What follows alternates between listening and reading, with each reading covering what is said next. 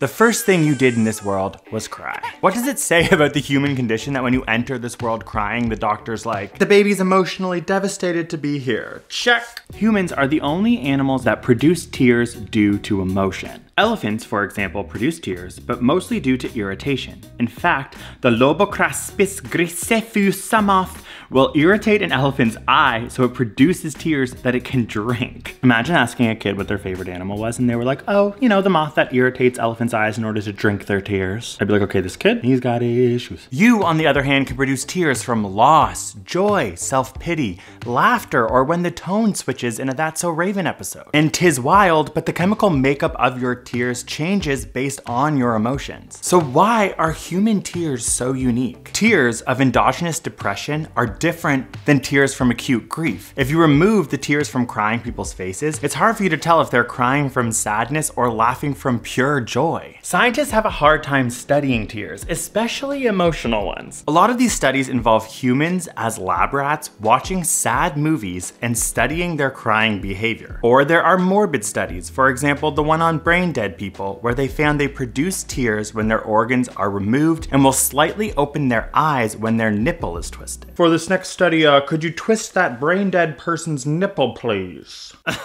Do not kill the messenger. I did not twist those nipples. A scientist did. Oh, they opened their eyes slightly. Fascinating. Due to recent scientific insight, we know a lot more about why we emotionally cry. Back in 17th century America, for example, it was thought that a marriage was doomed if the bride did not profusely weep at the wedding. This was to prove the bride wasn't a witch, as witches were known to cry only 3 tears from the left eye. Therefore, obviously, if the bride was crying from both eyes, it meant that the bride was not working with Satan. Think of all the groomzillas who were like, she's ruining my perfect day, she's not crying from both eyes, thine is a witch. Honestly, straight weddings are like so over the top. To know why you as a human cry, you have to think back millions of years to when your ancestors evolved out of the water. Yep, your great times a million grandparent looked like some sort of insecty shell, amphibian, arthropod, millipede sort of thing maybe. And by leaving the water to live on land, all these land-dwelling animals from then on needed a lacrimal apparatus to produce tears that kept the eyes wet while on land. But you, my friend, are special because you have 3 types of tears. The first is basal tears, which is made up of 3 layers. A mucus layer that touches the eyeball, an aqueous layer which moisturizes and protects against invasive bacteria, and the final oily layer that stops the other layers from evaporating and keeps the surface of the eye smooth so your vision is clear. The second is reflex tears, which is unique to all land-dwelling animals. In fact, all animals, except for snakes and amphibians, have a peripheral sensory system that consists of nerve endings in the eye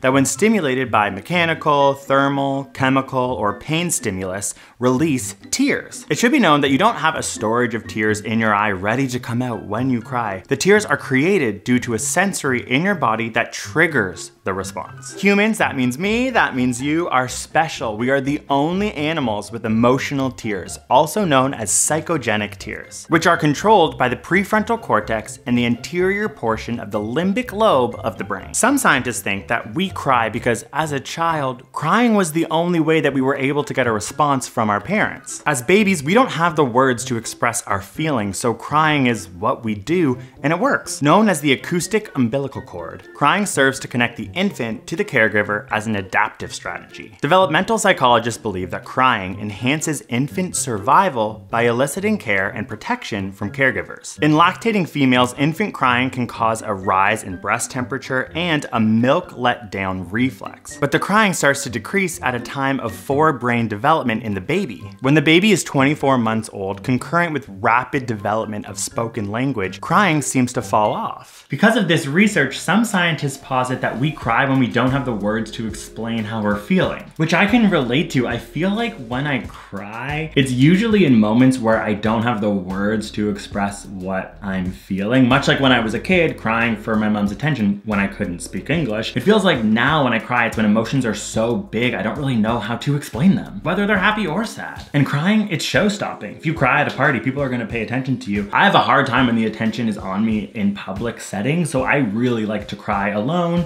while watching a movie. In fact, once my mom almost kicked me out of a movie theater because I was crying so loud during Ever After that the people in the audience were like, Please be quiet, we can't even focus on the movie. Emotional tears are really cool. But it turns out that the chemical makeup of tears from emotion are different than the tears from irritation. A study found that the protein concentration of emotional tears was 24% greater than that of an irritant, and the higher protein tears fall more slowly on the face. Some scientists think that emotional tears evolved to have more proteins in them, causing them to fall slower and give more time for our fellow humans to react to the response and give us an emotional boost. In fact, using eye tracking, a new study found that humans focus way more on faces with tears and are more aroused by them. The visual image of a tear falling down a cheek sets off a response in us to help and be interested. This all leads to the predictions that human emotional crying is a way to get other people to look at you. The higher protein concentration of emotional tears makes them fall more slowly, so people will pay attention and look after you. There is no gender difference in crying frequency in infants, but there is a big shift when we get to adulthood. In a sample of 286 women and 45 men between the ages of 18 to 75, it was found an average of 5.3 crying episodes per month for the women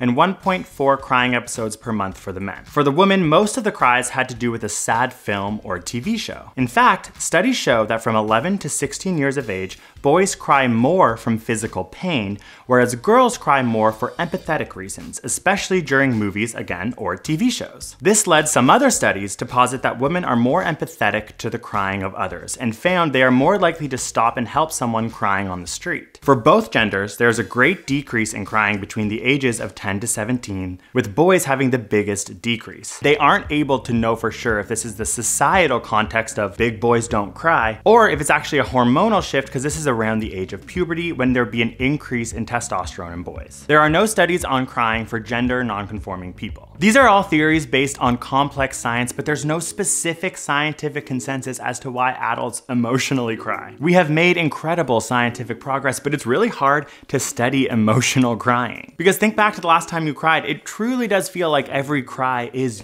unique. And every cry is different because it involves complex biochemistry, endocrinology, social context, cognition, all slamming together to create this moment that you either embrace or you push away. I think crying emotionally is fascinating because it really shows how complicated we are. We can't figure out why we do this, but it's one of our most visceral experiences. For me, personally, when I'm crying emotionally, sometimes it's when I feel the most alive. And the fact that we are the only animals on the planet that do this is fascinating to me. It's a true testament to how smart and brilliant and sentient we are as beings, and we actually might be the only animals in the universe that do this. If you're like me, you never know where your wallet is, which is why I am excited about today's sponsor, Dashlane. Dashlane saves and fills your credit card information along with other personal information like your address or phone numbers so that those online forms can be done in seconds. With Dashlane, when shopping online, you never have to go find your wallet. Like yesterday when I spent an hour and a half trying to find it and it was on my fridge. Dashlane works across all devices and on all platforms, so you don't have to worry about saving certain passwords on certain devices. And before I started using Dashlane, I would probably on a weekly basis be confronted with the doom of the forgot your password icon. But Dashlane now autofills and saves all my login information and passwords on every website. Dashlane also stores and decrypts your information locally on your device, so it is safe. Go to dashlane.com/AsapSCIENCE to start using it for free and organize your life like me. And if you want to upgrade to the premium, use the code AsapSCIENCE to get 50% off. A frickin' dealio. Having not left the house in months, Dashlane's been great for online shopping, and also you can actually send your passwords to your friends and family safely. I used to just email all my information to my friends and family, and then I'd always get a call from the bank like, yeah, you've been hacked. It also allows you to store encrypted files like your passport information and contracts to have them safely stored. Anyways, I'm obsessed with Dashlane. It's really helped me organize my life. So go to dashlane.com/AsapSCIENCE to start using it for free. And again, if you want the premium dealio, use the code AsapSCIENCE for 50% off. And we'll see you next week for a new science video.